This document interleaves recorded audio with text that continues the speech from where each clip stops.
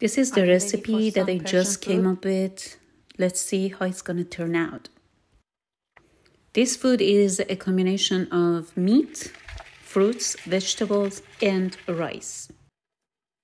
I usually cook my meat with orange juice because it makes it so tender and delicious, especially if you like sweet and savory taste. I think this food is going to turn out dangerously delicious, so I'm gonna drink some cardamom tea and have some chocolates so I don't end up eating the whole food. Now let's cook the rice. I used 2 cups of dry jasmine rice with 4 cups of water, put some salt and olive oil. Now I'm waiting for the rice to cook. The apple looks phenomenal. I use liquid saffron because it's easier to use. Look at this. This looks phenomenal.